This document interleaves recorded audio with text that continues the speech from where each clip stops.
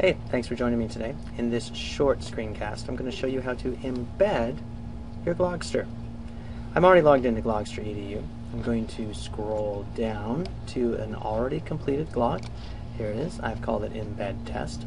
And you will notice that you have two types of links. You've got an embed link and a link. We are going to take the embed link. Click on the word copy. It is now copied that embed link into my computer.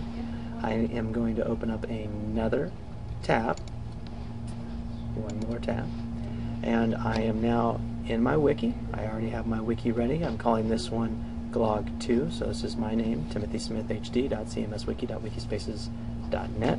I'm going to edit this page, click on widget, I'm going to choose other HTML, and I'm going to click in the box and paste.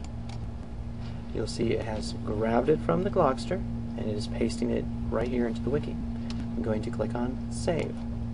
Once I've done that, it's going to go ahead and save the widget. I'm going to then save the page. Once it saves the page, hopefully it will load the Glogster. Glogsters oftentimes do take a little bit of time to load. This one's coming in, it's looking pretty nice. And I can scroll down and you can see that my glog has been embedded. Start with your Glogster, already completed, grab the embed code, go into wiki, edit the wiki, and paste it into another widget and save. Hopefully you too will be able to embed your Glogster.